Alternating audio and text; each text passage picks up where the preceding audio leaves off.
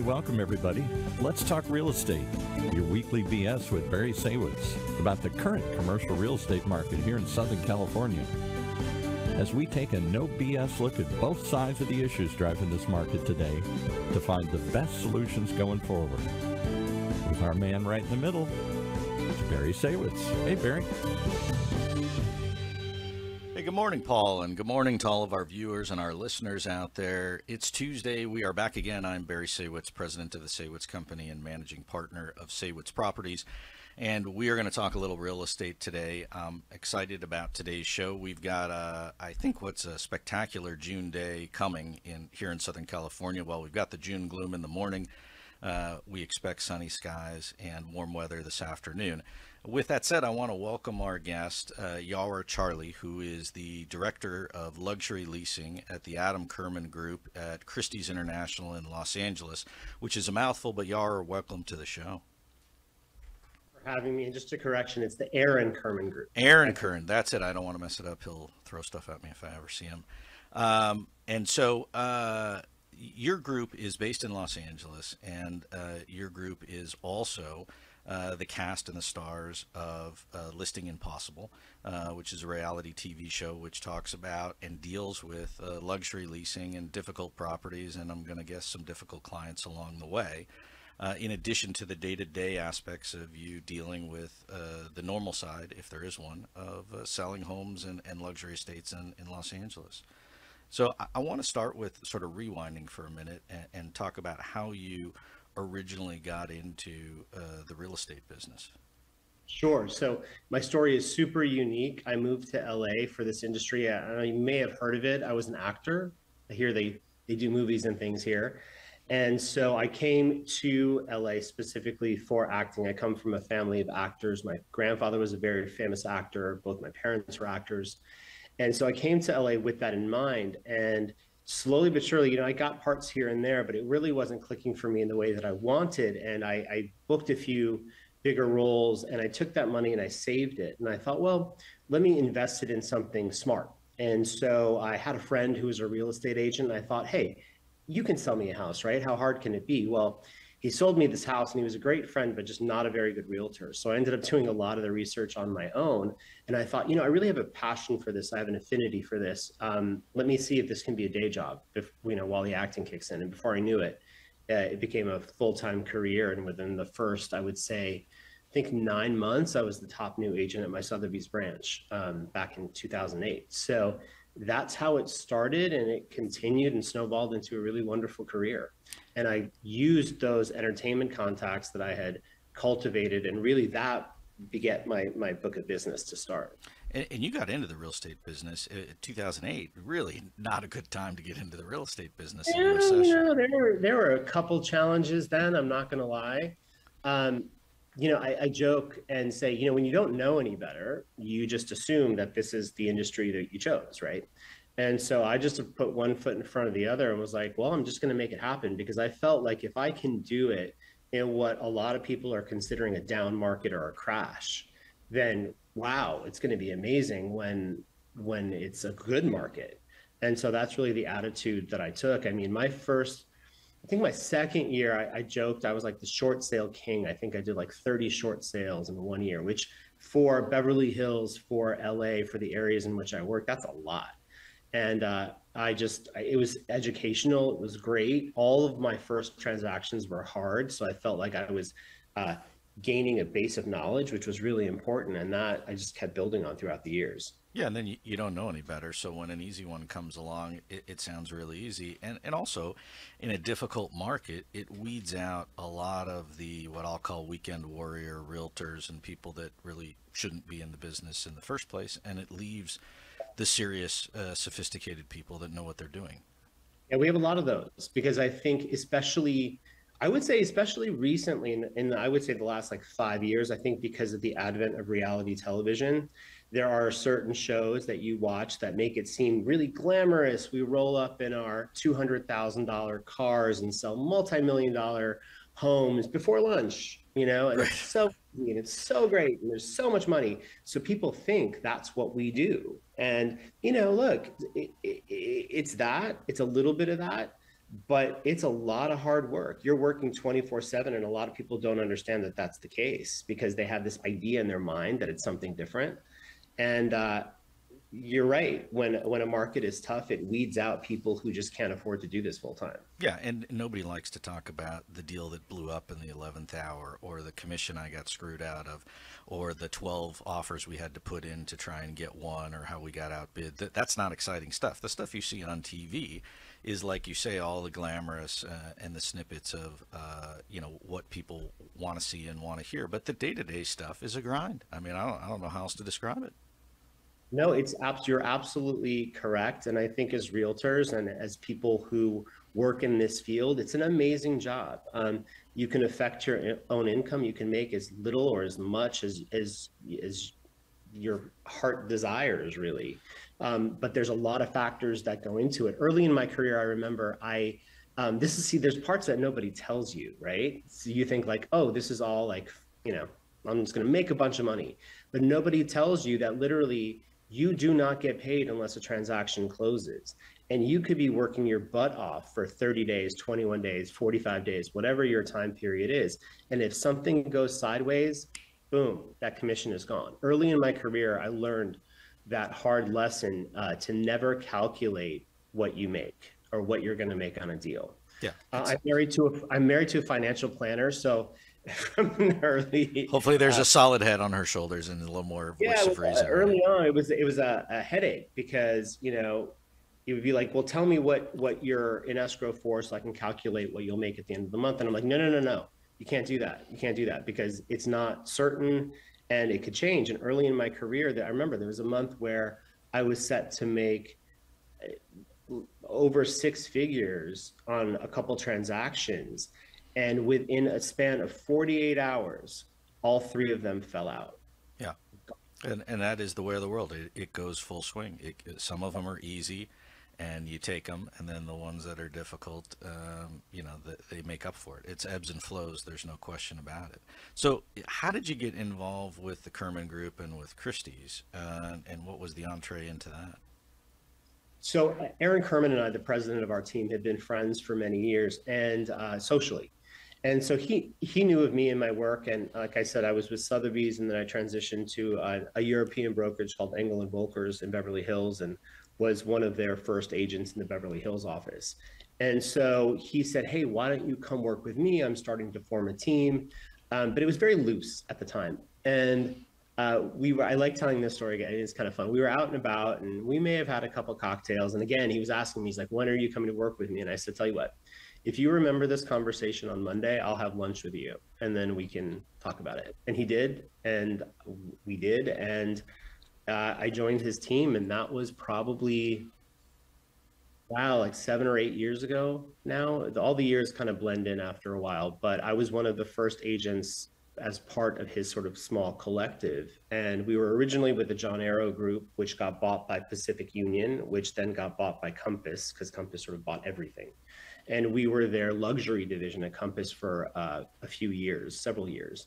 And then were approached by Christie's to take over that moniker and be the official Christie's brokerage in Southern California.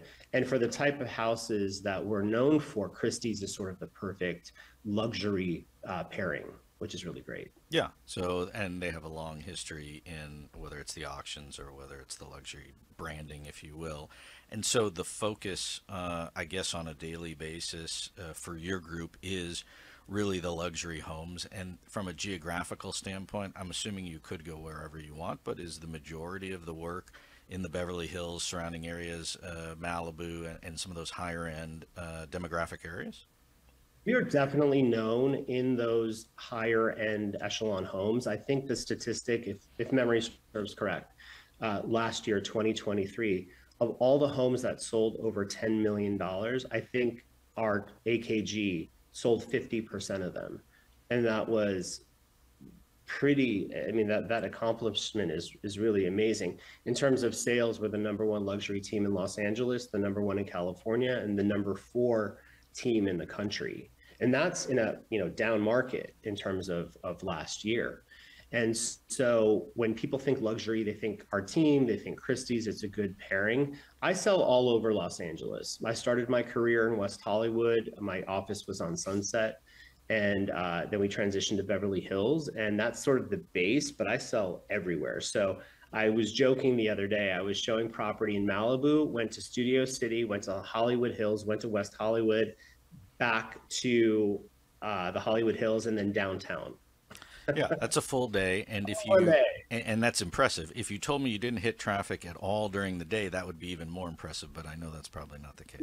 Then I would be lying, and I feel Yeah. like this is about reality.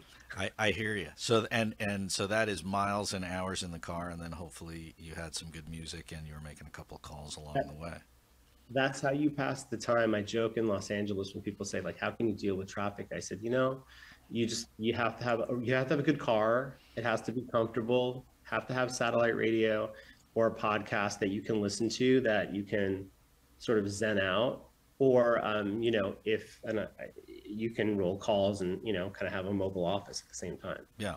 So with the luxury side of things, it really is, and I know you've done quite a bit of work with first-time home buyers and really all price points, but I guess let's talk about the luxury for a second, because the market has slowed down in terms of transaction volume, just as the economy has sort of been struggling along, and then with higher interest rates.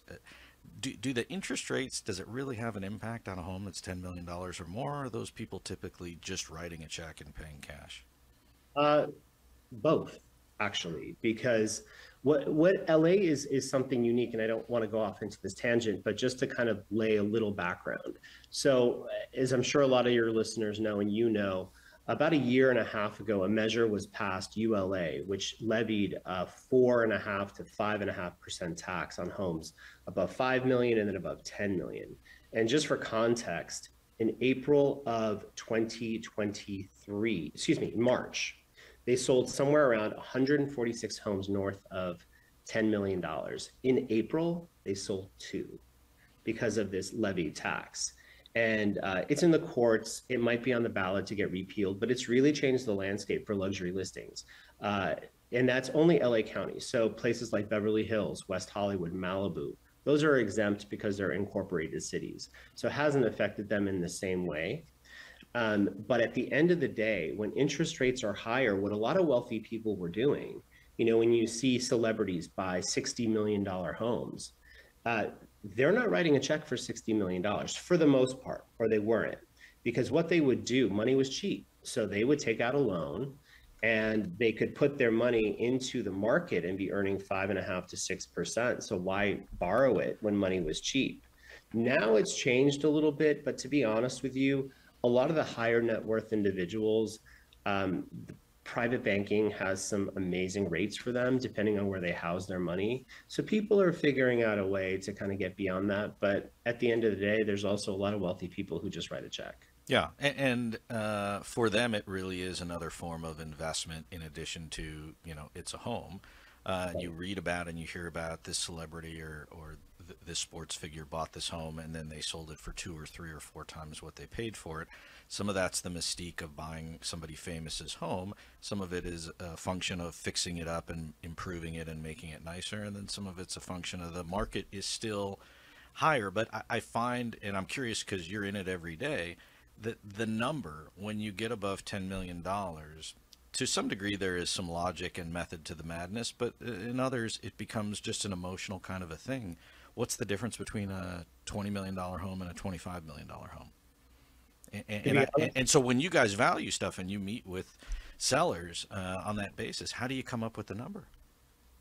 So, I mean, traditionally what realtors do is they pull what are called comparable sales, right? But when you're pricing a property in that echelon, there's only a handful of homes that are going to compare, right? So you look at like what's going on the market, you look at what you can price it for, you look at what they bought it for, what do they put into it, et cetera. And then there's a whole other level of conversation that goes on, which is, look, is this the kind of situation where they have to sell? Is it the kind of house that they're, you have a conversation with the business manager, look, you're not going to sell it for 40. It's really closer to a 28 million house, and how does that affect their bottom line, and where can they write it off? Again, that's not my wheelhouse. That's obviously, I'm not a CPA, but those are conversations that you have. You know, at the end of the day, it's all a numbers game for these people, because this house might be one in a portfolio. They may have longer goals. And so this is just sort of a cog in a larger machine, if that makes any sense. Yeah.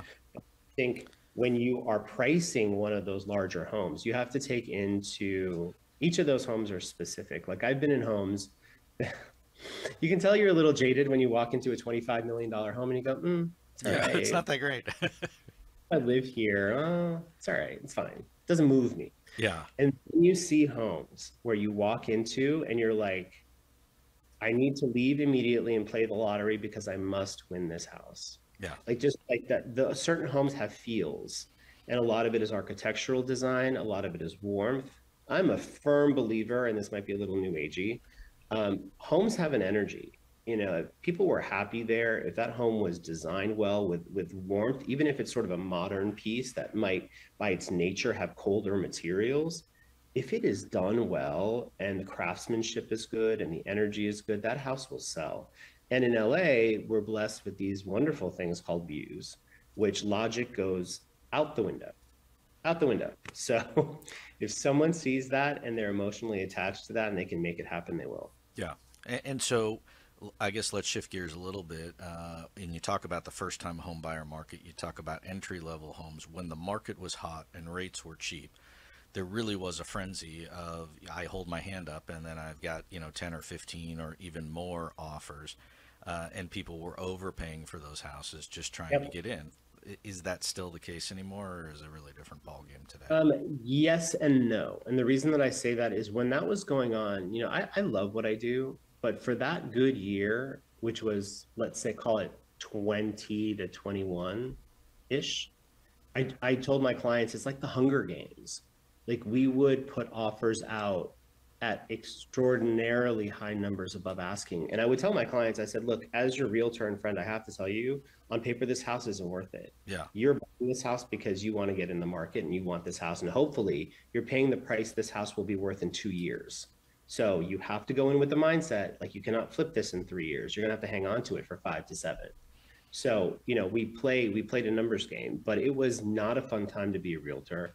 I have a degree in psychology, and I joke around that my degree didn't go to waste because I used that psychology degree on a daily basis, kind of keeping people away from sharp objects. But during that time period, it was really rough. And now I'm noticing that we don't have the same feeding frenzy. However, because of low inventory, because of prices still being high, and because interest rates being at what is now kind of a 25 to 30-year high, homes that are priced well, homes that are done well, sell like that, multiple offers. Again, one more example. I was in the Hollywood Hills showing this, it was a gorgeous house, but it would have been priced per square foot a record for the area. I'm like, this can't possibly be. But I walked in, I saw the house, the view was just awe-inspiring, and the workmanship was amazing. And I told my client, he's like, well, it needs to sell for less than that. And I said, it's going to sell for more than that, and it's going to do it this week. And he's like, you're crazy. And I said, no. This house is special. Sure enough, the next day, 4 offers gone over asking. No rhyme or reason. And then there's other homes that you see that I find are amazing, that are decently priced, that sit on the market. It's really hard to prepare listings. It's really hard to predict what the market is going to do right now. And so I find that on the buyer side, there's a disconnect between what they want and their perception of the market. And I'm curious, in your daily, dealings with clients, you certainly would need to use the psychology degree, because you're trying to make people understand that while the perception is that interest rates are high, transaction volume is low, I should get a deal. In some instances, there's no deal, right? You either do it, or I guess we just keep looking and kicking the tires and wait for a guy who's really desperate. There's part of that, but it's very interesting. So I work with really wonderful seasoned mortgage brokers. And what as a realtor, as my job in this kind of market, I have to figure out a way I can get my buyers into the home. And oftentimes that is working with a mortgage broker who has a product, like a buy down product. I find them a lifesaver. They literally saved all my buyers last year, because what we were able to do, and again, not to confuse your audience, but a buy down product is where a credit is offered at the, they're in as part of the contract from the seller, but that amount is built into the loan. The lender puts that aside to buy down the interest rate. So like the first year, for example, you might be paying 4.5%. And the concept is that within a year, interest rates will drop, and then you can refinance into a lower rate. Right. And usually it's built out over 3 years. So at the first year it's 4.5, the second year is 5.5, and then the third year it's 6.5.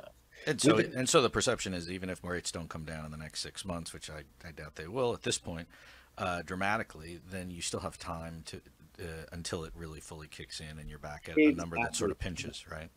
And you have to figure out a way to work buyers through their hesitation and frustration regarding interest rates. When I bought my first home, my interest rate was 7.5%, and that was considered really great at the time. We were on a goodie train of 1, 2, 3% for way too long. The Fed should have just gradually raised things. So people got used to that. And now it's almost like taking people off a full sugar diet, like their doctor has said, sorry, you're home, you're diabetic, you got to cut this out. And so now you're kind of force feeding them this other food, this other product.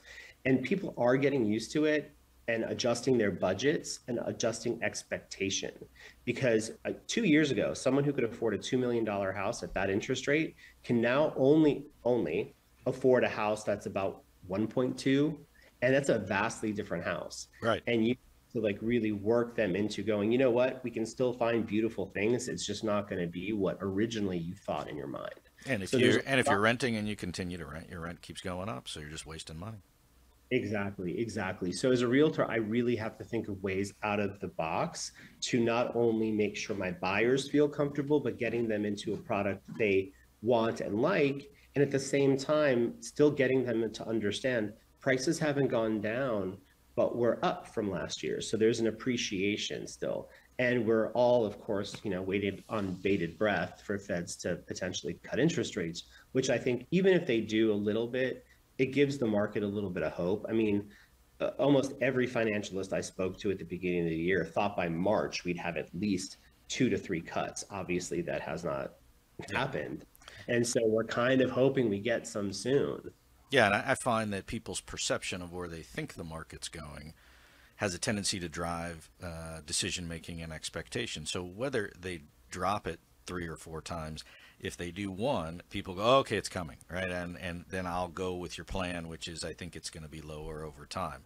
The dilemma is you're still buying it at today's rates. The good news about the residential market for those folks out there is you can refinance, and the cost to refinance is minimal in the realm of your transaction, regardless of the price point, as opposed to a commercial property or an apartment building or a retail center that will have a prepayment penalty or some other significant amount of fee to the lender, which makes it a little bit cost prohibitive to do that. In residential, you can flip around.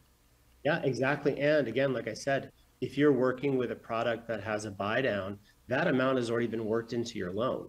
So if a refinance comes, that's not something you have to pay for. So there's no additional costs for the buyer. So I think that also adds a sense of comfort if you're in the right product as well. And from the seller's perspective, I guess if you're talking to the seller, it's, look, this is how we're going to get this house sold.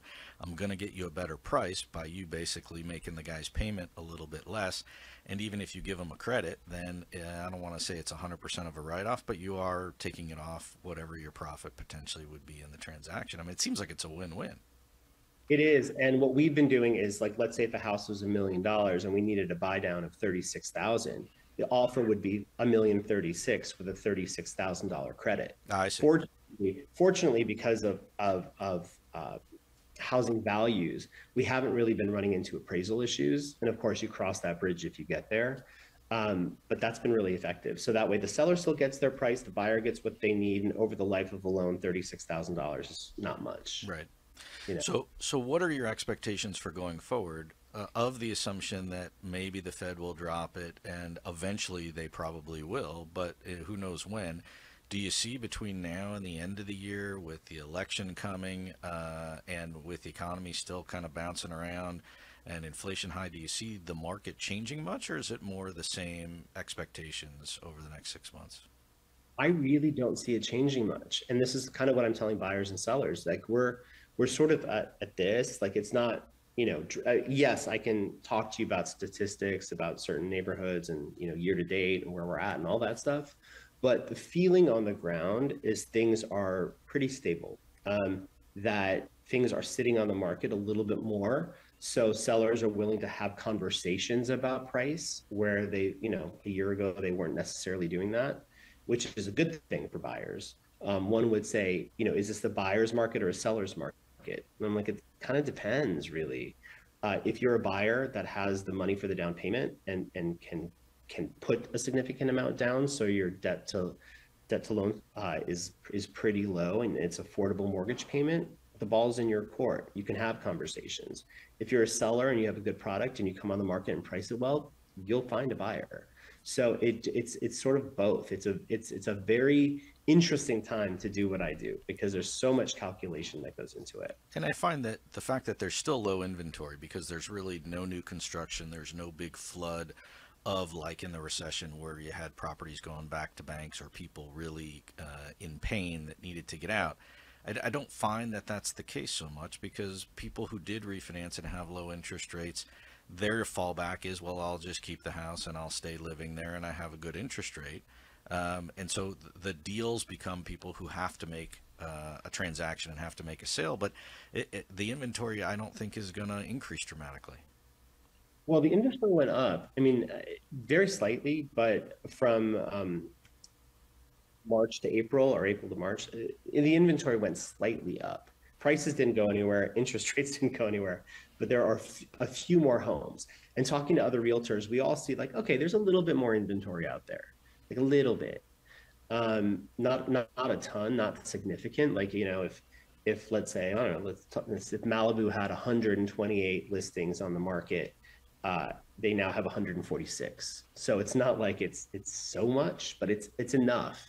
At this point in this market, I'll take whatever hope is presented. And so what advice do you give to, I guess, buyers that are out there and strategy in terms of buying? Do I kick the tires? Do I go in low and hope I get a deal on something and then just take my time and be careful? Or is it, look, if you find the house that you really like, let's figure out if we can creatively structure something that makes sense for you? It's a combination of both, to be honest. I think buyers are taking their time right now. They are seeing a bunch of things. They're non-committal. It's very interesting. I always joke that buying a house is kind of like dating. Until you decide you want to commit, you're never going to find the right one. But I think there's such a hesitation because interest rates are high. They want to make sure they're not making a mistake.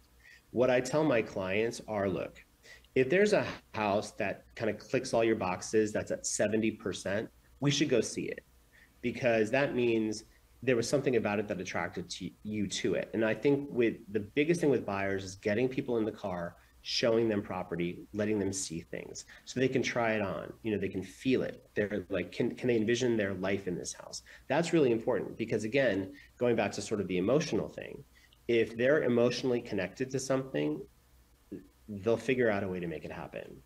And then it's about you as a professional making sure that in my back pocket, I have lenders that they could work with that I know could get them into this for a payment that's palatable for them. So as a realtor, you always have to have that going on. You have to know, like, what can we get this, setting realistic expectations, getting people out, making them feel part of the process, because otherwise they're sitting behind a computer, typing in a random house into Zillow with a market interest rate with a payment that's something much more than they probably would if they found a proper mortgage broker who could find the right product for them. Yeah, I mean, I think in a nutshell, it's managing expectations, and it's making somebody feel good about the deal itself. On top of the fact they have to like the product that they're buying. Sure. And so, Look, I really appreciate you coming on. Paul's waving at me like he's got to go to lunch or something early, and so we're as always, we run out of time. We could do this all day, but I do appreciate your insight and your input, and certainly wish you and your team much continued success, not only on the real estate side of things, but also with the entertainment aspect of it as well. And we appreciate you coming on, and glad to have you with us and sharing your input. Well, thank you so much for your time, and I appreciate you having me on. Yeah, Yawar Charlie. So also what I want to say is the website, if people want to find out more about your team or about you, what's a website that they can go to check you out? Sure. You can go to yawarcharlie.com. That's YAWARCHARLIE.com. You can check out my Instagram, which is a very good depiction of who I am as a person, a realtor, except professional, and that's at Yawar Charlie. And then for the Aaron Kerman Group, you can go to our website at akg.re.com. Great. So for all the folks out there who are listening in and viewing, we appreciate you checking it out. I hope you took some notes and you took some important takeaways from today's show. I'm Barry Saywitz, president of the Saywitz Company. We'll be back here next Tuesday talking more real estate. Thanks for tuning in.